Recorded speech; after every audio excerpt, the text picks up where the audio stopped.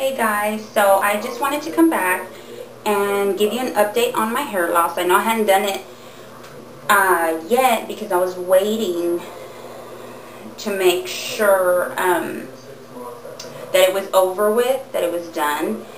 I didn't want to get too happy and say, hey, it stopped, and then it started, or it continued. Anyway, I just washed today. I shampooed with the Kinky Curly Come Clean. I conditioned like normal with the VO5 and detangled. I deep conditioned with my Jane Carter Revitalizing Nourishing Deep Treatment. I'm not sure if that's the exact title, but I'll put it on in the info. And then I left it on for a few hours. I've rinsed and detangled, and this is my hair loss. It's a week's worth, and this is a cherry. So if you could tell, this is normal for me. So when I showed you the last video, and I'm going to try to put a picture in of the small tomato that I had with the hair loss that I had in a week's worth, I think, maybe even less. I don't remember exactly, but I will find it. This is a big difference. I wish I could have it side by side, but I will try to insert a picture of the tomato and the hair loss at that time. So it's back to normal. And the conclusion I have come to, and we have come to, is just because of the diet I was on, it kind of threw my body into shock to where it shut down my hair follicles and released a lot of the hair that I had on my head.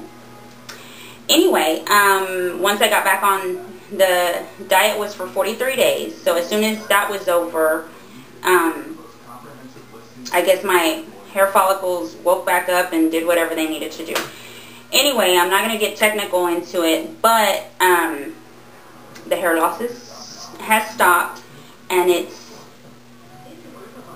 back to normal as far as the shedding, but my hair's still kind of dry.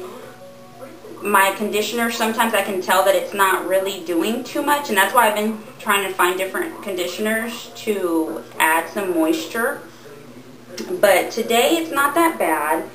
I did want to do a rinse in order to darken my hair a little bit.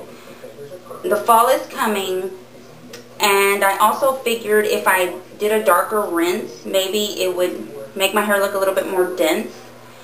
I'm trying to figure out a new routine to use until my hair thickens back up.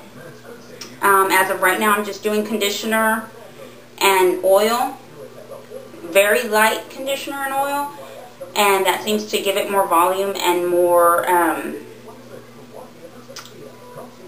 volume, basically, is what I'm looking for, because I'm used to having big hair, big thick hair, and right now that's not happening.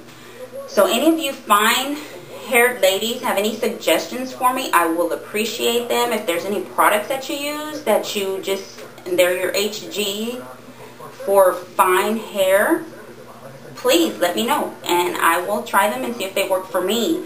Right now, I did a haul on the Curls Creme Brulee, and I tell you, I love the way it smells. It smells like coconut.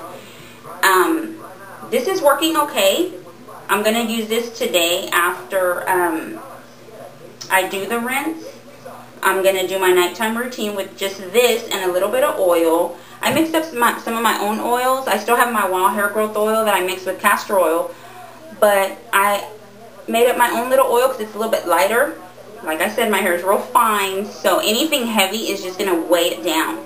In the last video, I used the Curls Creme Brulee with my Or Smooth and Hold Pudding, and it was so weighed down. I mean, it looked nice, but it was so weighed down that I didn't like it. So this time I'm just going to use a little bit of this by itself, and a little bit of oil, which I made up of a little bit of shea butter oil, jojoba oil or jojoba oil, however you pronounce that, my Moroccan oil, and then I used olive oil and coconut oil. That's what's mixed in here. And I've been using that just very lightly, kind of scrunch it in my hair.